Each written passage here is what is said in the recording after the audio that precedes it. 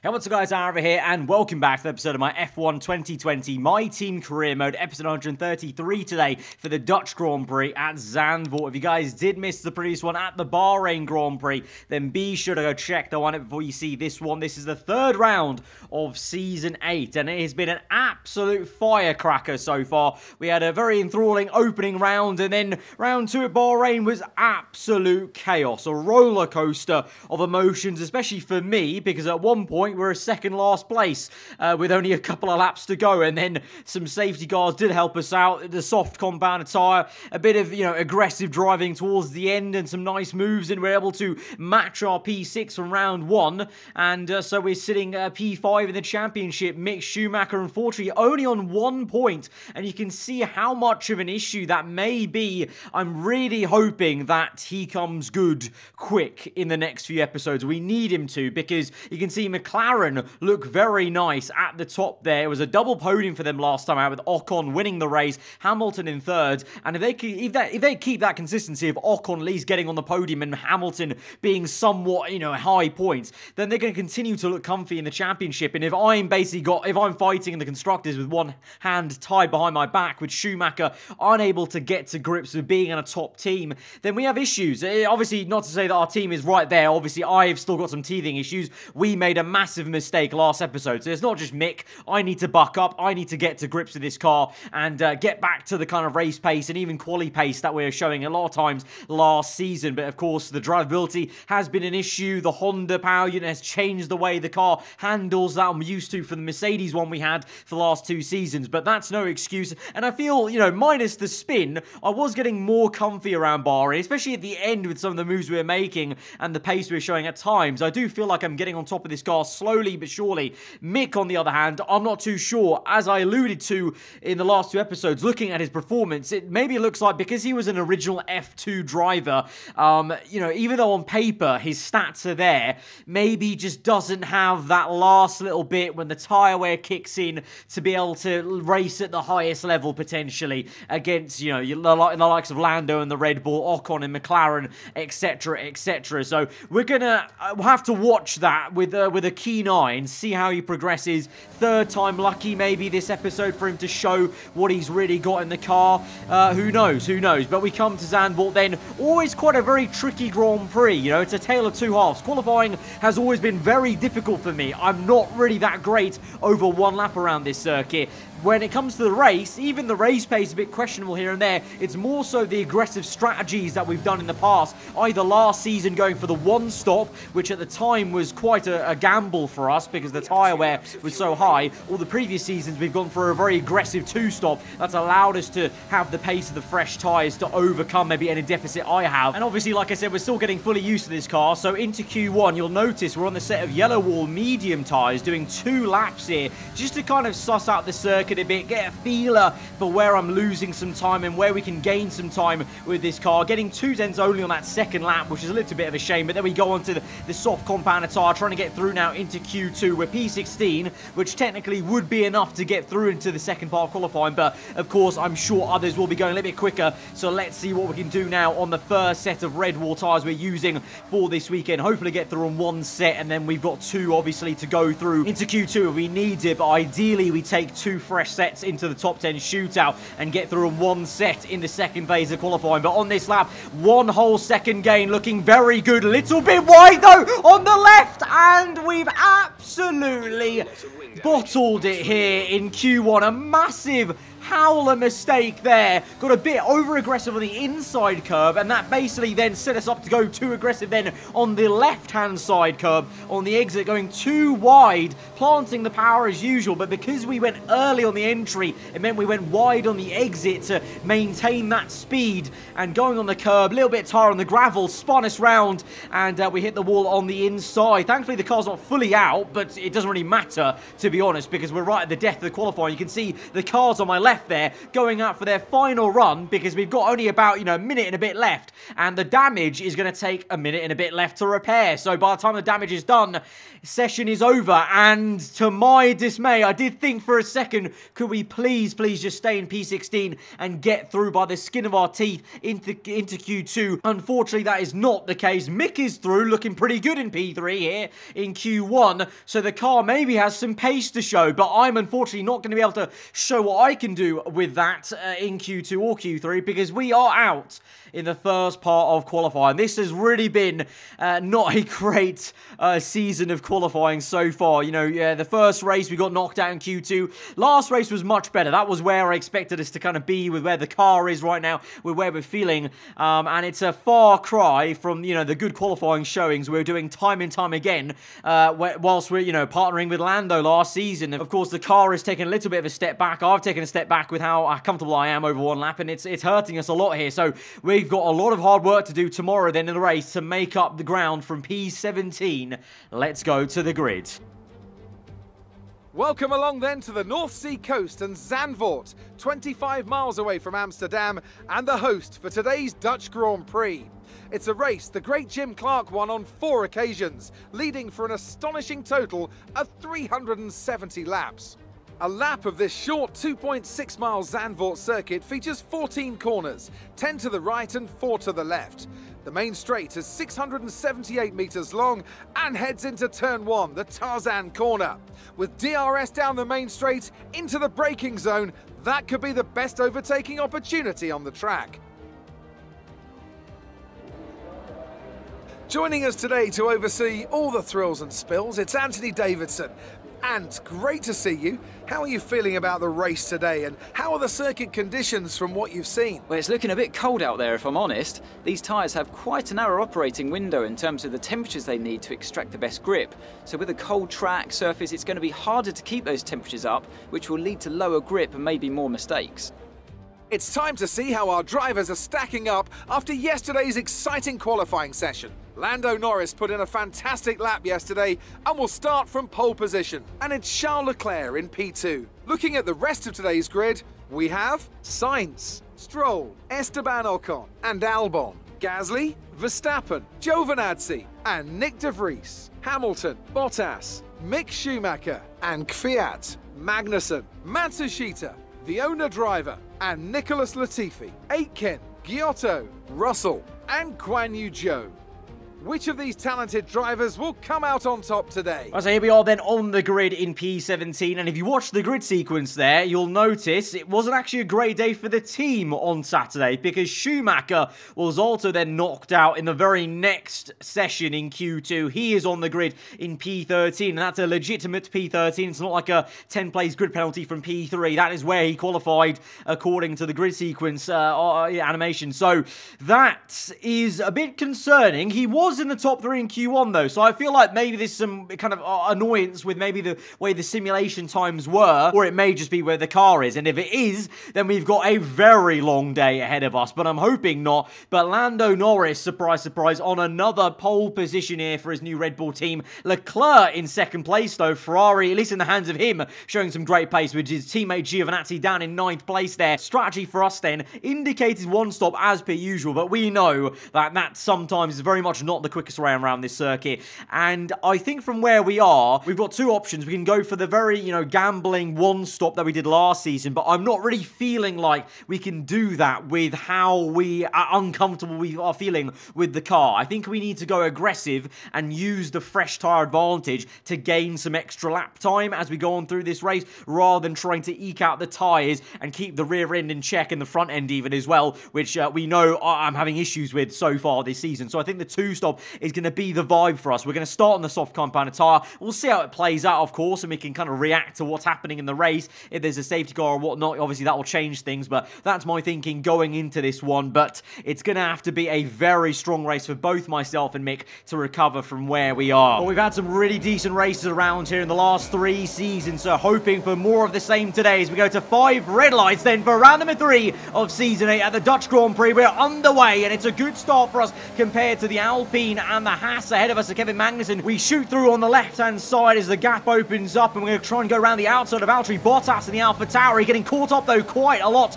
on the curb, so that kind of slows us down. Still trying to go and overtake the Finn as we see Schumacher up the road overtaking Lewis Hamilton in the McLaren. So good to see Mick actually making some progress off the bat. He's up into P11, so maybe that bodes well for both of us, that even he is making some overtakes here and looking a bit more comfy on the heavy fuel initially in this first part of the race on lap 1, as we actually, the less can be said about ourselves, because Bottas is still attacking us here, and he's only just been squeezed out, had a little bit of a wobble on the front end he did on our rear end in the mirror, and we're still kind of struggling for understeer, currently get the nose turn. You can see compared to everyone else's racing line going very wide, so we need to try and calm ourselves down a bit, get settled in, find a rhythm, and then try and look to carve our way through these next few cars. Hamilton obviously in a top car in the McLaren, but we know Hamilton has been struggling ever since season 3. Had that obviously glimmer of a rejuvenation maybe last season when he won the Spanish Grand Prix, but as of late has just looked his same slow self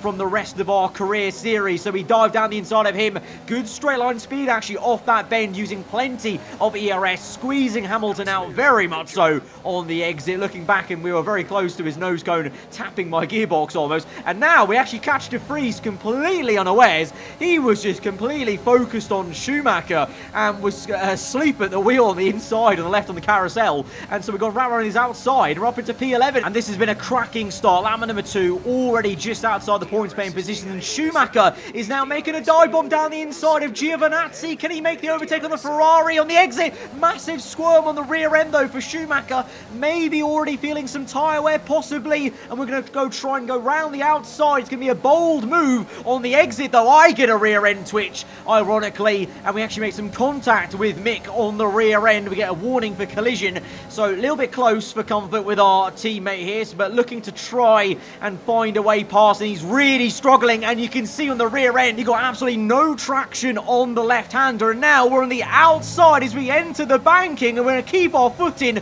this entire time. It's so close to Schumacher, so close to the wall, but we keep our nerve and we made the pass, and now we go for a really bold dive bomb to the inside of turn 1. Giovinazzi actually gets scared so much so that he locks up on the front right, and we've got 2 positions for 1 in the span of a sequence of 2 corners in a straight. So really lovely move that was though on Schumacher, kept it round on the outside of the banking, and that would have been an epic sight I'm sure on the off-board, where we kept on the on-board because it was still pretty epic from the cockpit view there on the T-cam. But in the lead then is Lando Norris, still off that pole position, controlling the race. Behind him though is Leclerc and Sainz, still in that order they were on the grid. Then you've got Ocon, Stroll, the 2 Mercedes cars. So I said I'm surprised they're struggling this much, because the Mercs have been very strong actually around this circuit, especially Verstappen, his home race. He's been very strong in previous seasons around here, so surprised to see them kind of not being able to attack the cars ahead of them. Speaking of attacking, we're going to go ahead and get Albon, who's looking very slow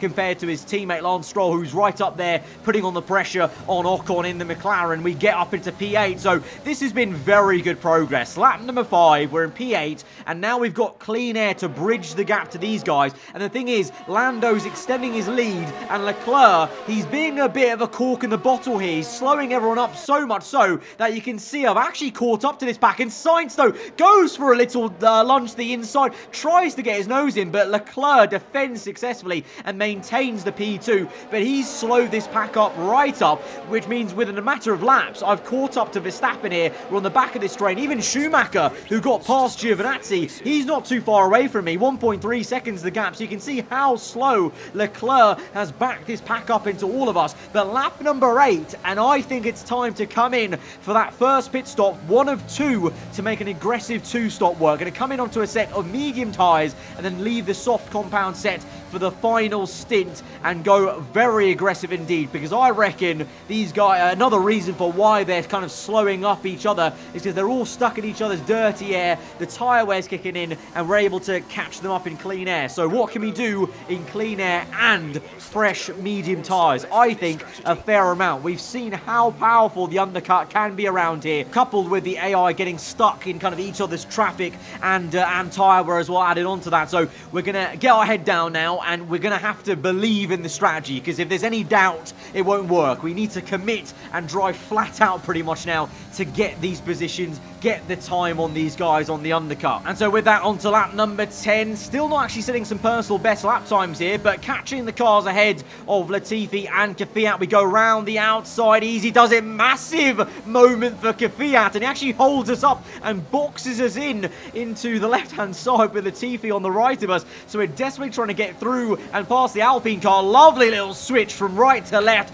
The traction pays off for us, and we've overtaken the Russian up into P15. Clean air ahead, and we're going to catch up to George Russell next. 2.5 the gap now. We're down to less than half a second. On to lap number 12. DRS propelling us forward. Big brake zone into turn 1, and again trying to feather the throttle round the outside. A little bit iffy on the exit because Russell puts up a fight, but we get to the apex and we're up into P14. So making really quick progress. I mean, we got held up a little bit with the Alpine car, but other than that, making good progress. But look at this. This is how slow everyone's going with the tyre wear. They're also stubborn of doing the one stop. That Schumacher is fully behind Verstappen now, and even Hamilton, who was like 5 seconds back from Schumacher and like a further 7 from me, he's now caught up to these guys. So it's like almost in real life when these teams are so stubborn of doing one less stop that they hurt their own race pace, and they're going so slow, and Leclerc and Sainz come in. That could be the opening of the cork to the bottle maybe as Ocon continues on. So I won't be surprised if Ocon looks to maybe jump those guys in his own kind of overcut strategy, even though the tyre wear is very high. Let's see about that. But lap number 12, so we've already had 4 laps then in this kind of traffic, not clean air exactly, traffic, but on fresher mediums, and we've been setting some good lap times despite overtaking people at the same time. We looked to overtake Bottas there, jumped quite a few people in the pit lane, and we're up into P7, so we're already 1 position higher than when we were before the pit stops, and I'm sure that's going to get even more as we close up to Giovinazzi, who is continuing on and looking very slow. Now, if this is the pace of everyone in that top 7, then I think we've got a very good strategy on our hands. Saying that though, I did just make a mistake there as the rear end switched. So as much as the 2 stop, you know, I'm not going to face as much tyre wear as all these guys on a 1 stop. I will still be feeling some tyre wear because that's how high it is around Zandvoort. So the rear end is a little bit lively on the medium still. Just have to make sure we don't make a howler mistake like we did in qualifying or Bahrain. But we come through the final bend into the next lap, and ahead of me is the Red Bull of Lando Norris. Now remember, he was in the lead. We're actually up into 2nd place on the road. Leclerc is in 3rd. It's still Leclerc, Sainz, Ocon, Stroll, Gasly, Verstappen, and Alpine's in the mix there because he's out of sync of the race. But it's still the exact same order. I'm very surprised Ocon didn't jump at least Sainz. So it's the same pecking order, but we've jumped everyone, and we go and set the fast lap of the Grand Prix. Finally on lap 19, finding our feet with the medium tyres. I guess, you know, the clean air paying massive dividends. This is the first time I've been in clean air for the entire race. I've been having to overtake so many slow cars before that, and we're now getting the hammer down because the job is now to overtake Lando, try and build a gap if we can, and then come in for a final set of soft compounded tyres. But we've already done a massive job of undercutting, what was that, like 6 cars? That's how slow they were going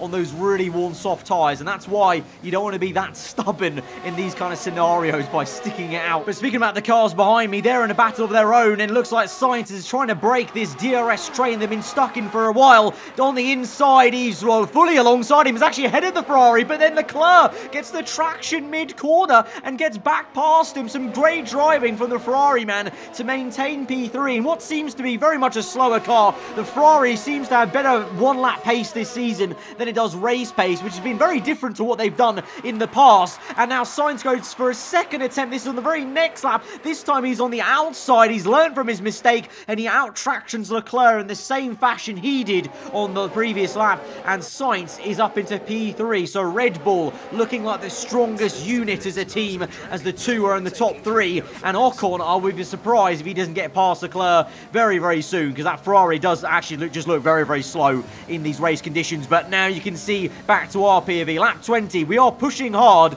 so much so that we're having to drift the car around at some corners, because I am now feeling the medium tyres starting to wear a bit. We've just got to go for a few more laps and keep digging to try and overtake Lando if we can, just before we make the pit stop. I think that'll be, you know, not really crucial, but kind of symbolic in a way, because, you know, we're not going to pull a gap now on him anymore. But if we can just get ahead of him, I feel that'll just give us a bit of confidence maybe for the rest of the race potentially. But here goes Ocon, what did I say? Looking to make the move on the Ferrari, but Leclerc does a fantastic job of yet again doing that same job of out-tractioning his rival on the outside. Ocon didn't learn from Sainz's mistake, and Ocon might have to go again and might have to take a leaf out the Spaniard's book and try on the outside of turn 1. And those guys, well, that's how slow Leclerc is. Look at that. That's how much of a gap that Sainz has built already to those guys. So they're just showing the Ferrari really not liking the race pace versus one lap. And you can see we are continuing just to, you know, kind of be there, putting on the pressure onto Lando, but not got the pace quite yet to make that move to get the lead,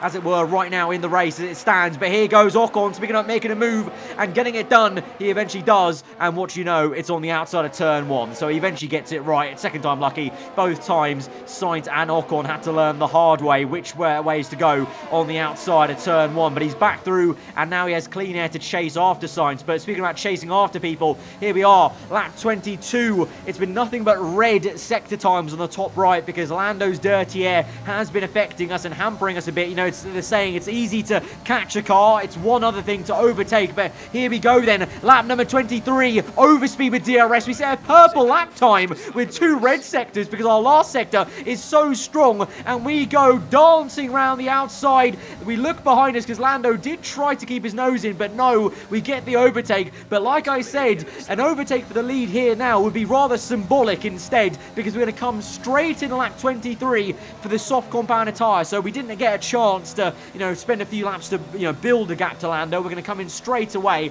But that's fine, because I think the pace that me and Lando showed in that second stint was so strong that I should come out in clean air. I should come out still in second place. So this race has really turned into Lando v myself, which is very, very cool, to be honest, because there we are ahead of Sainz and we're still in second place, but we're now on the soft compounded tyre. So, as Sainz dives down the inside though, he has a little look on the carousel, almost where he takes me out there, but it is very much a Hamilton v Verstappen scenario. I'm Hamilton in this situation, and Lando is Hamilton. We're on the fresh tyre. We've made the bold call to go for the 2-stop, and now we've got to get the hammer down to pull about a 13 to 14 second gap in 12 laps time, which sounds a bit crazy, but the thing is, remember, we're on fresh soft compounded tyres. Lando's on hards that have been on there since, what, lap 14 or 13? So it's been a long while. He's going to have some major tyre wear. So I'm hoping it's going to be like at Spain in real life, that he just doesn't have any tyre wear in that Red Bull of his to cope when we catch up to him. But that's a big if. We need to actually do the job, get the lap times in. And you can see on lap 27, that's exactly what we're doing. Purple, purple, and purple. We've got 9 laps to go, 10 seconds remaining.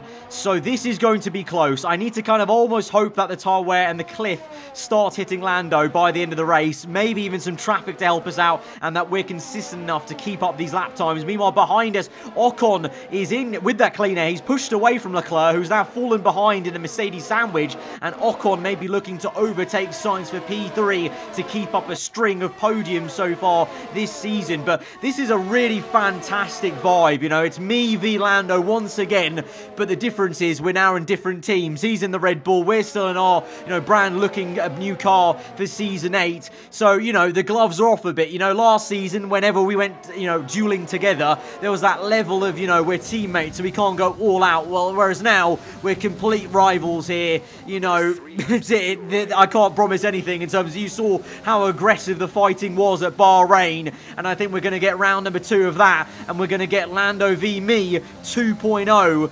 Maybe not just for this race. Maybe this is setting up a season-long battle, and maybe this is a chance this season for Lando to get revenge on me for winning the championship last season. That would be quite something. I think that would be quite enjoyable if it did end up being me and Lando battling out for the championship once again, because he has looked very strong this season.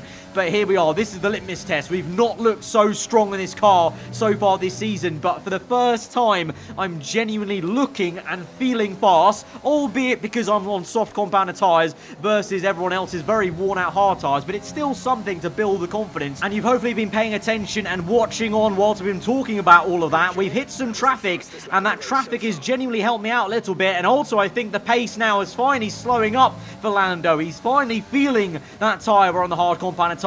And so here we are into the carousel, and the Haas, I think that is holding him up a little bit. We get a good exit. We've got some ERS to use. We're up into rich mix despite being in negative fuel. Can we go for a move on the inside? And we're going to get our nose in. Oh, a little tap on the rear right tyre, and we had to back out that, otherwise that would have been a horrendous spin and collision with Lando mid-corner. So he had the corner, but I tried my best to just get the nose in and try to make some epic move on the inside. But, you know, we've learned over the races, over the seasons, to be a bit more patient maybe in some of the fighting we've been doing, and so we can wait a little bit longer. He is going to be massively slower on every exit, corner exit, surely, and that's a testament right here. He blocks us off a little bit. We're weaving around, trying to find some space into the banking, nothing worth it. So now we go through into the banking section. He's slow. Oh, he's had a wobble midway through, and we nearly tapped his rear left, and now we get the exit. DRS open into turn one. A little bit too deep though for us, and Lando has a brilliant brake zone. We're now side by side on the exit. We get caught up in the curb a little bit. We're going to try and pull it through on the left. It's a kamikaze dive into the carousel.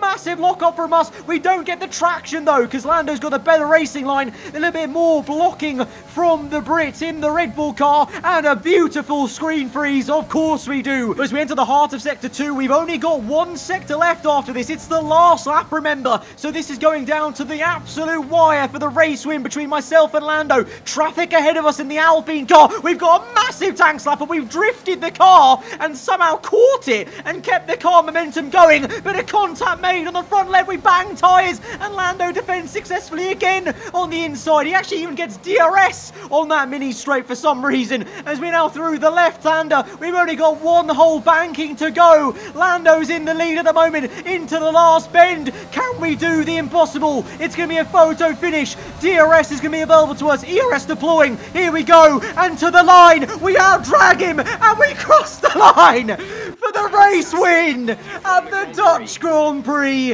And it's somewhat of a photo finish, because we do it literally as we cross the line. What a race win, and what a drive, and what a battle with Lando for the last 2 laps. My God. They could pull off the win here in Zandvoort, but they have done, and done it in spectacular style. Talk to me, Ant. What was it that set them apart from the competition today? Well, Crofty, this was won through an abundance of speed and an abundance of skillful overtakes. Inside, outside, cutting underneath, we saw it all today. And it's really nice to see a Grand Prix won in that manner. A race sure... Well, I'm thoroughly exhausted after the excitement of that race, but I'm sure it's nothing compared to our drivers here.